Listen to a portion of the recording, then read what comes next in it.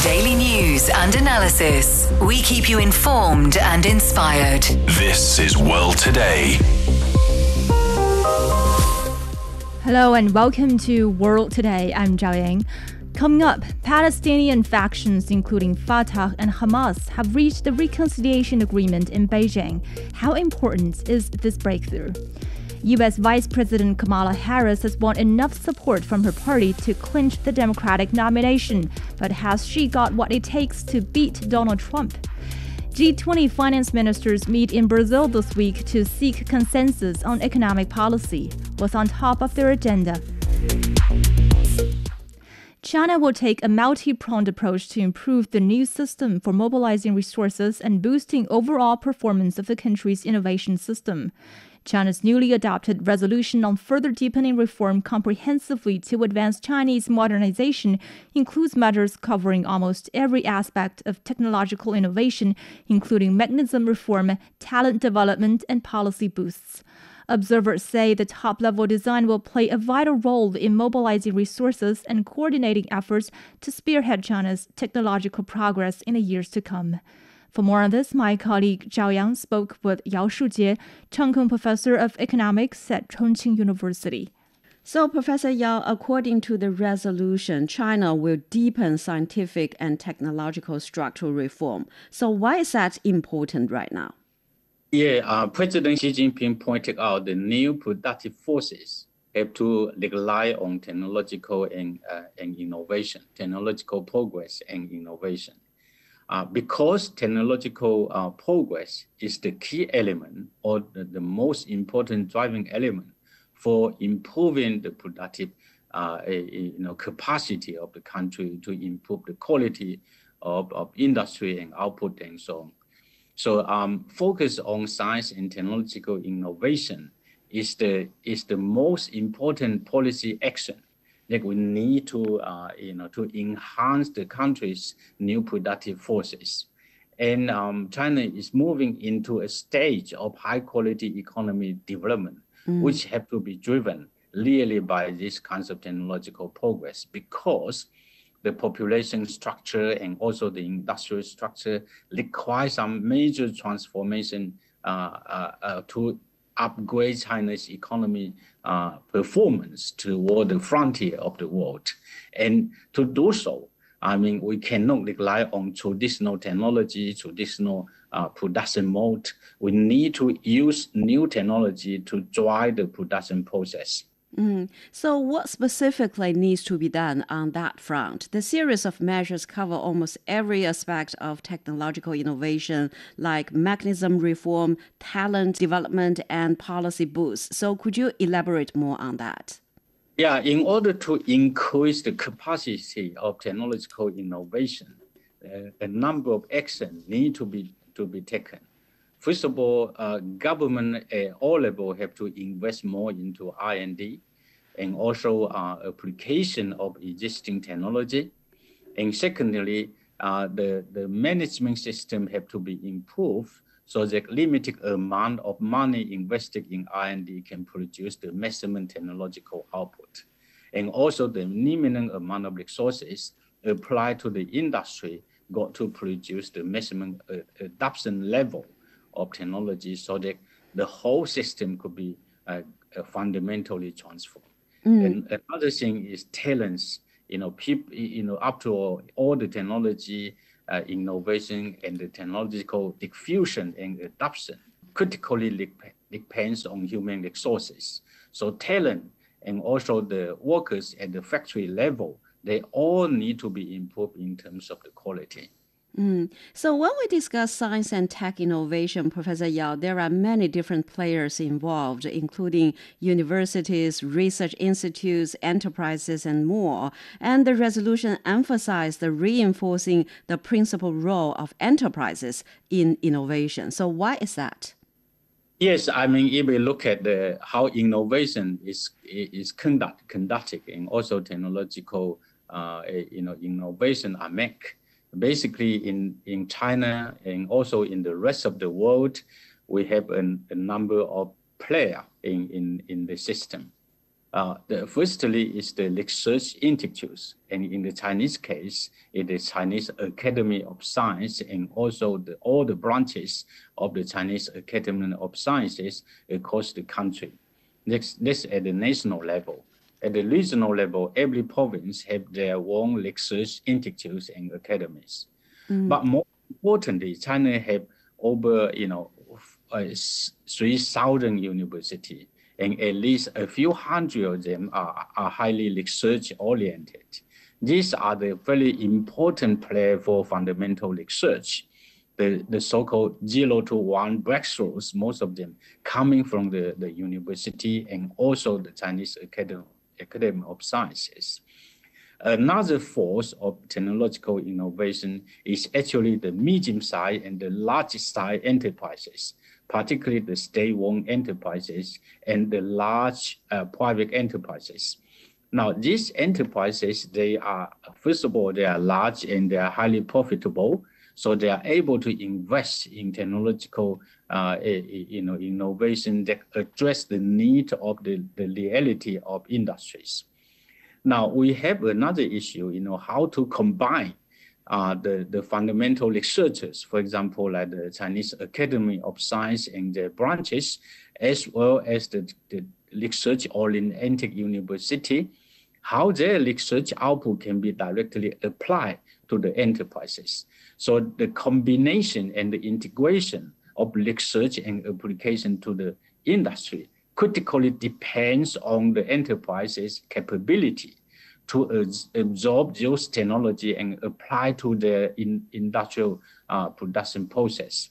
So this is why, and we emphasize on the enterprises, because after all, it's the enterprises which are going to create the product, not the university, not the research institutes. However, the enterprises cannot work by themselves because the large breakthrough are through the university and the research institutes. So this is why we emphasize enterprises, but we also emphasize the integrated effort of the research institutes, university, and enterprises. And as you mentioned earlier, Professor Yao, talent is also key for innovation. So does China have enough talents in frontier fields like 5G, like AI? And what could be done to attract and nurture more talents in terms of not only the national policy, but also the industrial policies, educational system, and so forth?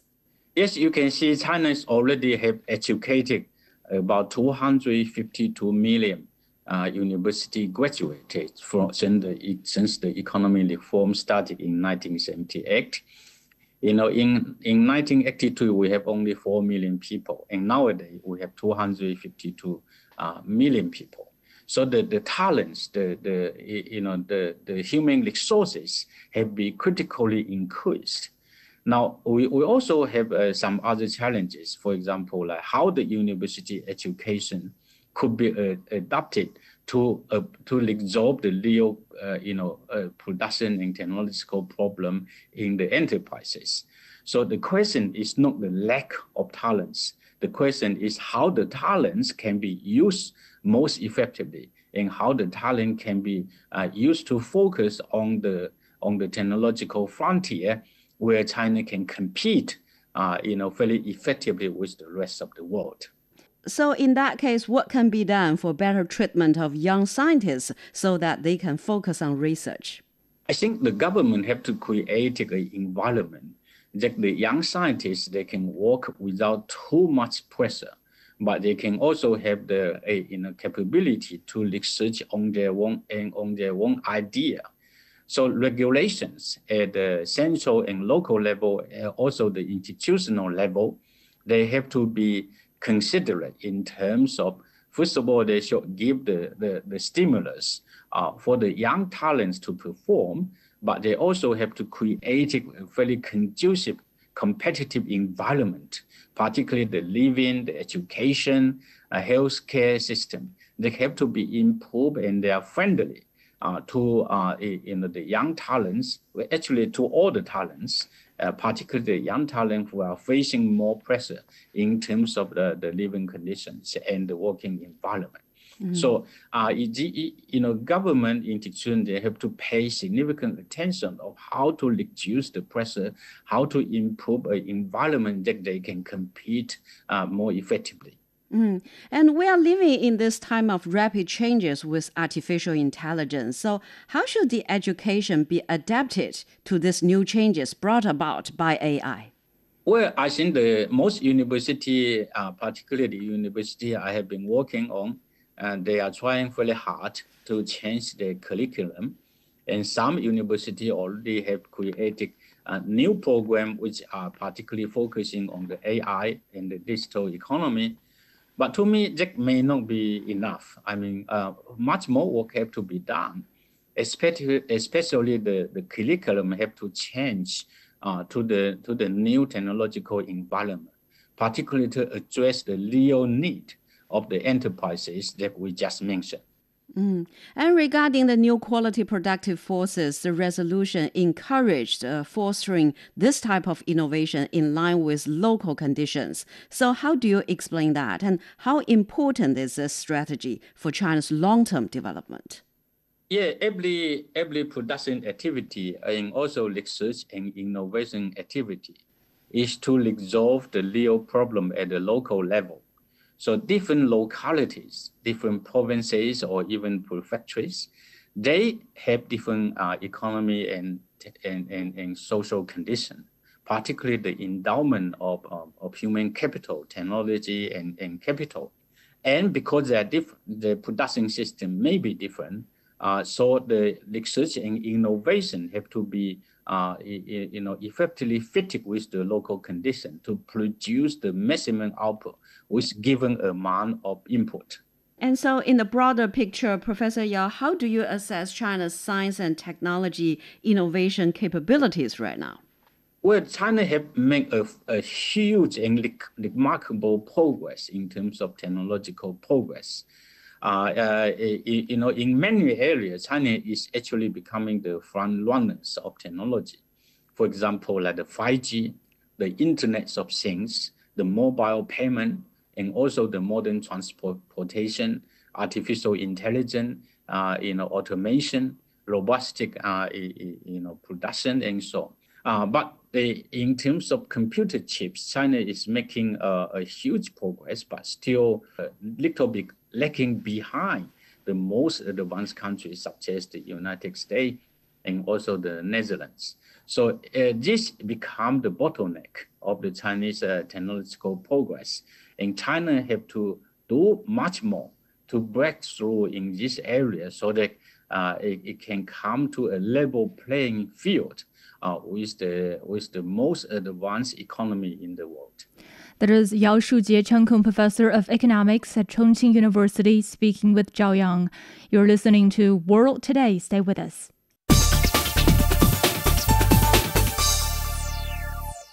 You're listening to World Today. I'm Zhao Yang. Representatives of Palestinian factions have met in Beijing to promote reconciliation. These groups, including Hamas and Fatah, signed the Beijing Declaration that aims to bridge divisions and strengthen unity. Chinese Foreign Minister Wang Yi also attended the meeting. This is the second round of meetings between Hamas and Fatah in Beijing. The Chinese Foreign Ministry has said the country supports all Palestinian factions in achieving reconciliation through dialogue and consultation. Dong Xue has more. In a show of rare unity, 14 Palestinian groups, including Hamas and Fatah, had agreed and signed the Beijing Declaration, and all agreed to a list of commitments at a reconciliation meeting hosted by Chinese Foreign Minister Wang Yi. This is yet another move itself, says the historic significance to achieve a comprehensive national unity between Hamas and Fatah. Well, both of them have also expressed their gratitude towards China for providing such a opportunity for reconciliation talks in Beijing. And China's Foreign Minister Wang Yi said that there is no single interest on the Palestinian issues by Beijing, and all Beijing wants is to deliver and is to provide a fair and just proposal to the Palestine. And earlier in April, there has been a round of talks held in, aiming for reconciliation. Beijing has also repeatedly said that on the Palestinian issue, China's position is consistent and clear.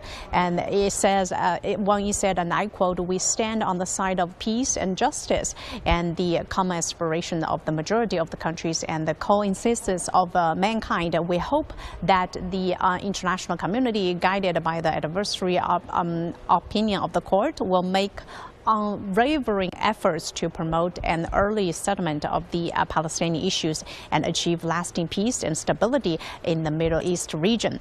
And before the April talks, the groups has also met in Moscow in February, and similar rounds of talks were held in the past years in Turkey, Algeria, and Egypt. That is Dong Xue reporting.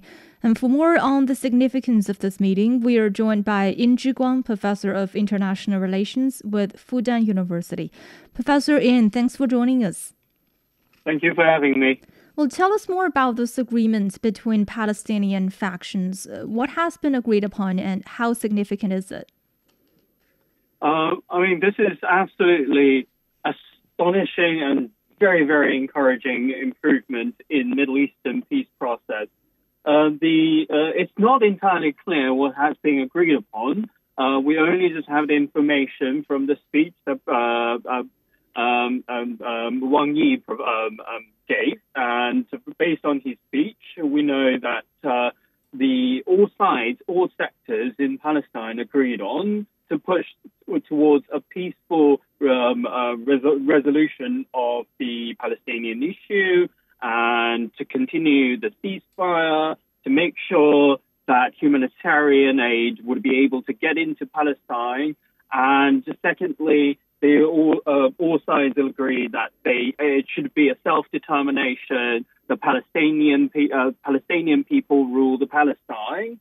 And also, thirdly, and I think finally, we know that China is fully support a unified Palestine to join as a full-fledged member in the United Nations, which consequently will be a very significant move to push towards a peaceful resolution in the future.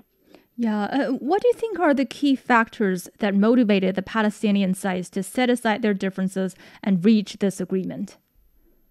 It's a great question. I think, to my understanding, there are at least we could consider three factors influencing this particular wonderful achievement. One, of course, internally, the Palestinian people have been suffering for way too long, and it is absolutely vital for a peaceful resolution, a ceasefire. So there is internal will from all sides to stop the atrocity and continue on a peaceful resolution. That's the internal will. Political will is there, and China recognized that political will. And so henceforth, secondly, China stepped in as a member of the Global South country with no specific interest affiliated to either side, but standing on a neutral point,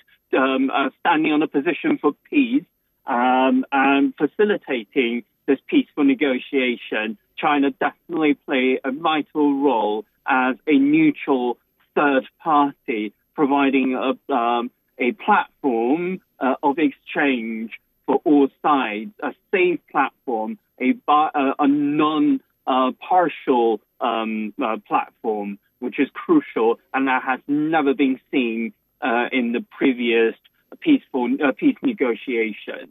And thirdly, I think the global context, the global political context has moved towards a situation that is in favor of this huge reconciliation. On one hand, the international society had witnessed way too much the atrocity committed by Israeli side, and there is a general will within the international community to call for a ceasefire, to see some improvement for the situation. And also on the international level, we see there is a political transition, or there is a trend of political transition in the United States.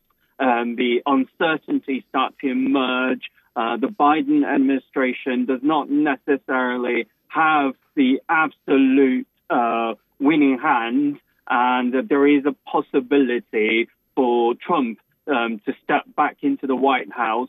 So all sides need to consider what could be done in the future. They have to be prepared for what's coming. Yeah, and on your second point regarding China's role in facilitating this agreement, can you discuss more on that, especially if you compare that with previous international mediation efforts? Well, I mean, the Palestinian issue has been in human society, international society, for way too long, for almost over 2 centuries.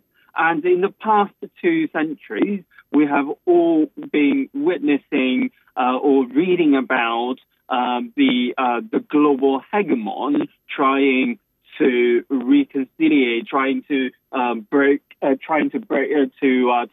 peaceful negotiation. All those hegemons, they're not impartial, right? Starting from the beginning, the mandate from the United Kingdom, which is a colonial power and had a significant interest in the Palestinian area. And they arguably pushed forward the Zionist movement in the late 19th century. So they're not impartial. And then moving towards the end of the Second World War, and the Palestinian-Israeli conflict, as we know it today, start to emerge with the establishment of Israel as a state. And behind that, it was the American trying to push forward the peaceful negotiation process. America was not impartial either. It was recognized widely by the Middle Eastern population as the hands behind the Israeli and Zionist movement since the mid-20th century. And there is a sort of inclination, a suspicion, an inherited suspicion towards the old colonial masters about their sincerity towards the peaceful negotiation. So henceforth, they're not impartial either. The European side wants to do something, but they can't do it because of the colonial historical burden. But for the first time in history, a truly impartial agent, China, as emergent as a member of the global South, as a global power with very clear track record, with no history of colonialism, start to get involved in this, has the ability to get involved in this peaceful process, and were able to deliver at this time of history. And I think it is absolutely encouraging and wonderful. Okay, and very briefly, what could this mean to the war in Gaza, especially if we consider Israel's opposition to Hamas? The reconciliation among all the 14 fractions in Palestine provides the opportunity for the Palestinian people to start to build their nation, their national capacity as one unit, instead of as confronting fragments. And we know the colonial mentality is divide and conquer. If they can't divide a group of people, the Palestinians per se, they can't really deliver their conquer that easily. So it will be a promising start for nation building, to build a truly independent Palestine with no foreign intervention in the future. Yes. Thank you, Professor In Guang of International Relations with Fudan University. You're listening to World Today. We'll be back after a short break.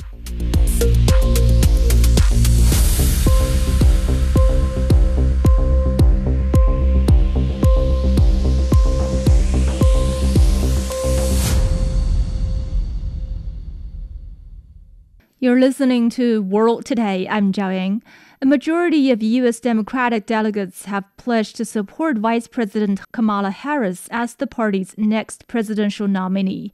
It signals that she is likely to secure the nomination next month. Harris has also won the backing of Nancy Pelosi to lead the party against Donald Trump in the November election. 59-year-old Harris made her first public appearance on Monday since President Joe Biden announced he would drop out of the race. She vowed to do everything in her power to defeat Donald Trump. For more, we are joined by He Wenping, Senior Research Fellow at Chinese Academy of Social Sciences. Kamala Harris has reportedly received the endorsement of enough delegates to win the nomination, but does this mean she has already secured her position as the Democratic nominee, or are there still uncertainties regarding these early endorsements? Well, yes, Harris seems already got quite a lot of endorsement from those Democrats, famous, even including former president like Clinton and Hillary Clinton, both of them. And also, recently I heard Nancy Pelosi, the former Speaker of U.S. Congress, also gave her this endorsement to Harris. I also collect information saying as many as 22 states in the U.S., those Democrats already saying now give their endorsement to Harris. So since now this is a majority of those endorsements she has already collected, but we cannot say now everything has been settled down because like former President Obama, including others, they still insisted on come out with the final candidate from next month, this Democrat Party, the National Congress, next month. So I think still has some debating going on. So they are still in the final rounds of debating. Maybe they will give this time for Harris to see how she can perform. I think this is the final, at least final 10 meters. If we call this is a 100 meters race. Okay. Now still have a final 10-meter race. Well, Harris's campaign said it had raised $81 million in its first 24 hours. And that's more than Biden did in the first 2 months of his own campaign. So what does this indicate about her support base? Yeah, this, of course, is very encouraging, which shows now at least those, potential financial supporters and then also those voters even donated very small money, but the people are quite a lot, even in terms of number, which means now finally they see the Democrats, at least now they have come out with their candidates because Joe Biden, after this very first this TV debate with Donald Trump, and then honestly speaking, his performance, the Biden wasn't that good. So eventually, immediately after that first TV debate, and then there was a call, even within the Democrat Party themselves, saying now the Biden is not that suitable for continue this kind of like second round debate or third round. So and then plus this shooting this to Donald Trump, this assassination now eventually make Donald Trump, these Republicans now got, the rocket high, those supporting rates. So this gives another pressure for the Democrats. They have to quickly, as soon as possible, at least come out with a new candidate. So this decision, I think this fundraise, this money come to Harris' campaign, actually is not saying 100% for supporting Harris. This money comes to support Democrats. Actually, is a kind of a yes opinion to Biden's step down. Okay. And what is your takeaway from Harris's first speech since Biden stepped down? And what does it reveal about her campaign strategy? Well, this first speech remain carry on. I think the past those campaign strategy has been made by this Democrats. That is a lot of personal targeting towards Donald Trump. Actually, I don't think this is a very smart strategy because Donald Trump already building on his image and his personality with that famous picture. That is, with a bleeding ear and even those blood comes to his face. And he remains holding high his fist. Even the background is American national flag. So that photo already set a very strong this image for Donald Trump. he's a fighter. So now if you continue targeting Donald Trump, okay, I think it seems like a bullet you're shooting out, and then eventually come back to yourself. So better you just make clear what kind of thing you can do better than Donald Trump. For example, I have seen one of those charter saying during the Biden's 4 years administration, actually the job creation all has increased a lot compared even with all those previous presidency. So things you have done, it has been doing very good, so you just carry on. So for Harris, because she served as the deputy president in the Biden's there's a 4 years administration. So if Biden's administration has been doing good job, of course, this Harris also got this reputation. So I think that should be the right way. Yes, but how much do we know about Harris's own stance on some of the key issues, such as the economy, immigration, or foreign policy? And to what extent do her position differ from those of Joe Biden? Oh, I don't see any difference. There's a policy, points between her and Joe Biden. They are working as a team. She just served as the deputy, president. So actually, no matter economy or immigration and foreign policy, so she is just like traveling, like when her traveling to South Asian country, like to Philippines, here and there. Also, the same tone, all this, those like Blinken, Secretary of State, and also Biden himself. So we haven't seen any differences. But now, if she's trying to, becoming the president, now is of course do domestic those campaign. I think she also needs to ink something with her own, rather than everything is Biden's. Because now if she is going to lead the country forward, she also needs to come out with something new. I don't think her team has worked out all those things yet. Okay. Do you think the Republicans also need to adjust their campaign strategy now that they have to face a new opponent? For Republicans, now they think they made a first victory already because Biden now cannot continue. So now they're celebrating the first one. But for the Harris, of course, they need to have seriously come out with some strategy because there's Harris. She, can representing like minority ethnic group people. She has, Indian origin, American, and also it's a lady. American hasn't have a first, female president yet. So even this, point, maybe can attract a lot of those female, those voters. And then her Indian, this American, this point also can attract those minority. Those ethnic groups like Asian American, Indian American, Jamaica. Those, her father is from Jamaica. So all those voters, maybe by nature, will come, rallied behind her. So that's why I think even towards this Donald Trump and also his partner, they need to work out a new strategy, how to lure those female voters, and then how to lure those, minority, those ethnic groups, and also, like if we don't know, if Harris makes sure her position and then come out with another partner, some people saying, maybe get a very young face, and then if they come out with very good economic development policy, all those even plus foreign policy, now even you see during this critical time, even Israel Prime Minister Netanyahu also, you see, now visiting U.S., and then even Ukraine Foreign Minister now visiting China, and then so all those issues.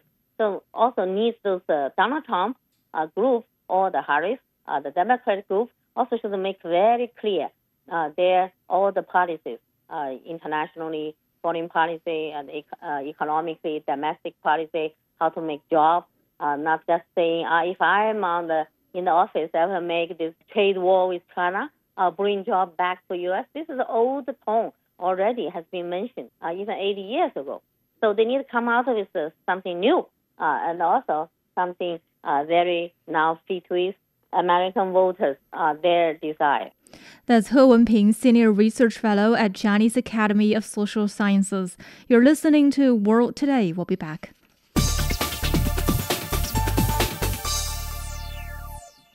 China has called on the 5 nuclear weapon states to negotiate a treaty on no first use of nuclear weapons against each other or make a political statement in this regard. The proposal is part of the working papers submitted by China as representatives of the countries belonging to the Nuclear Non-Proliferation Treaty, or NPT, gathered this week in Geneva to continue setting the table for the treaty's 2026 review conference.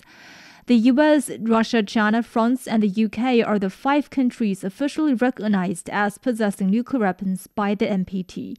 China is currently the only power among the 5 that formally maintains a no-first-use policy. And joining us now in the studios is my colleague Ding Heng. Thanks for being with us. Hey, Zhao Yin. So, why do you think from China's perspective there should be an initiative on no first use of nuclear weapons? Well, a nuclear war has no ultimate victor, but it will bring tremendous calamity to everyone involved. President Xi Jinping has on several different occasions reaffirmed China's position that nuclear war can't be fought. And this is a position that other nuclear weapon states would agree with in general if we take a look at, for example, a joint statement released by the leaders of the 5 nuclear weapon states in January 2022. But realistically, if a country retains the option of using nuclear weapons first, it will create a dangerous situation in the sense that when this country decides to cross the line and use nuclear weapons first against a nuclear-armed adversary, those countries would almost certainly retaliate with their own nuclear weapons. And in addition, if a nuclear-armed country is concerned that an adversary might use nuclear weapons first in a particular, crisis, then that would increase this country's incentive to go nuclear first. So there is basically a use it or lose it thinking here. And the scenarios I have mentioned here are by no means hypothetical only. For example, a long-standing American policy is a so-called negative security assurance. There is a U.S. promise in terms of not using nuclear weapons against the non-nuclear weapon states that are party to the NPT. China and Russia do not fall under this American negative security assurance because both Russia and China are nuclear weapon states under the NPT, meaning that China and Russia can be targets for nuclear weapons from the United States, including U.S. attacking China and Russia first. Therefore, a viable solution to reduce the pressure here is to take those nuclear weapons off the table, except as a retaliatory measure. Well, China's no first use policy dates back to 1964, when China successfully detonated its atomic bomb. And immediately following that development, China made a declaration pledging not to be the first to use nuclear weapons at any time and under any circumstances. So what do you make of China's track record with regard to whether China has been adhering to this policy? Well, China has a very good track record in this regard. Beijing has repeatedly reaffirmed this position over the years, and since 1994, Beijing has been calling on or encouraging other nuclear weapon states to commit to this no first use policy. I mean, even when we talk about why China decided to develop nuclear weapons back in the 1950s and the 60s, it was not really aimed at that Beijing was aiming at threatening others, but rather for self-defense, its national sovereignty, and responding to the nuclear blackmail at the time. Now, some people might criticize China's no first use policy as merely decorative, and they say this policy could change sometime in the future. But one thing I would like to note here is that China actually stores its nuclear warheads separately from its missiles. This is pretty much different from the US practice or the Russian practice. So if you want to launch a nuclear attack, in China's case, it would take some time to mate the warheads to the missiles.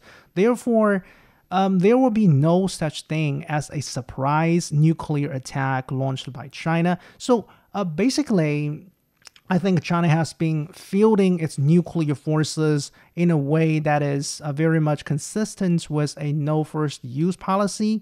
And by the way, India also has a no first use policy for that matter, but still there are differences between China and India's cases in this regard.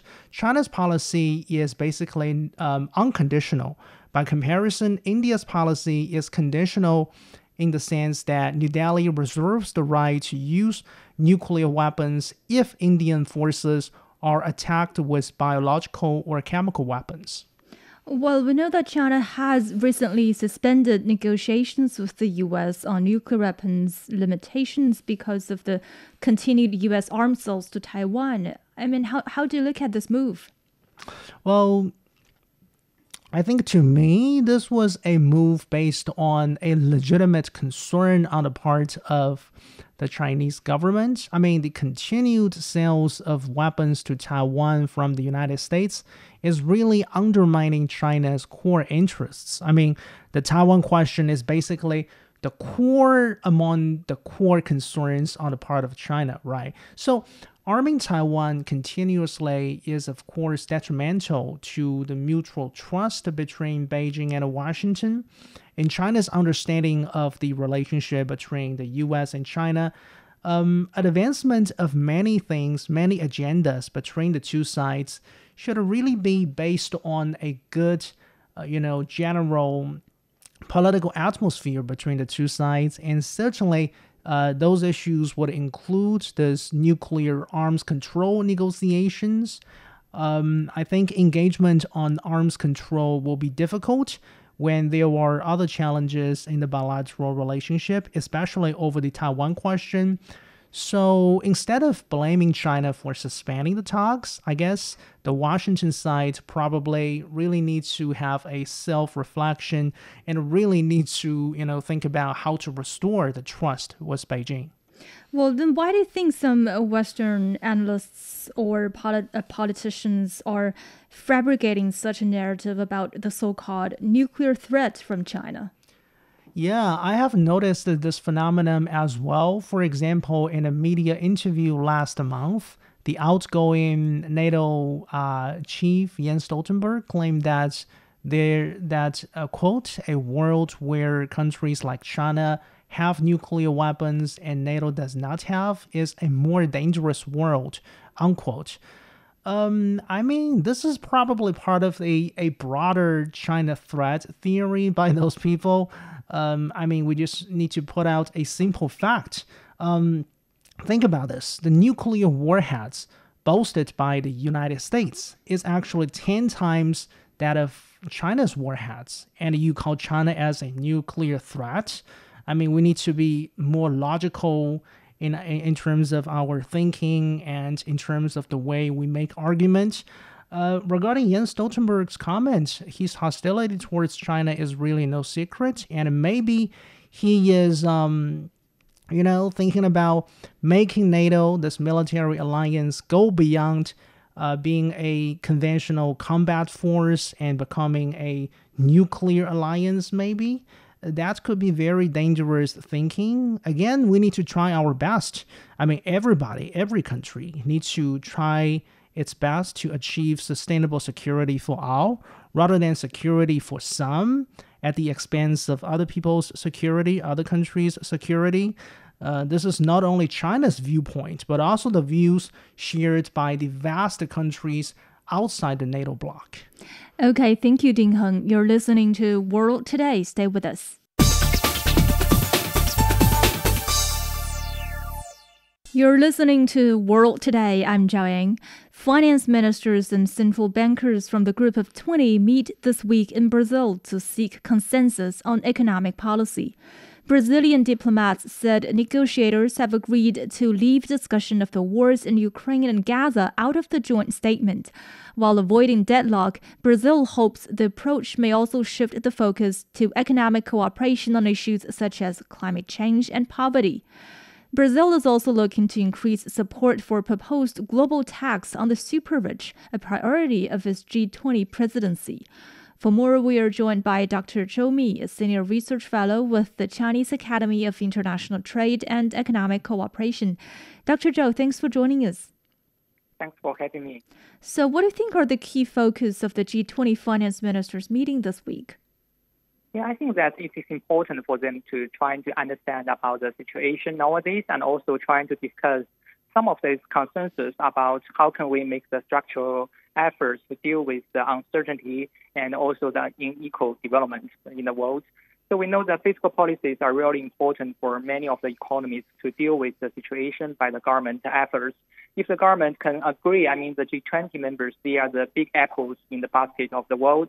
They can do more to cooperatively to deal with the situation and trying to reduce the structural imbalance. It will be nice for the world. Well, we know Brazil has been a strong advocate for a global wealth tax on billionaires. Can you elaborate more on this proposal and its intention? Yes, the G20, they have appointed one economist to write a report to discuss about how could it be possible for more tax from the billionaire.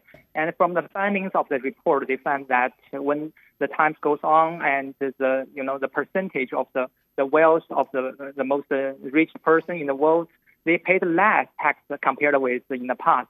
So if you are talking about the fairness, we should talk about the income or the wealth of the persons and what they have to pay for the world.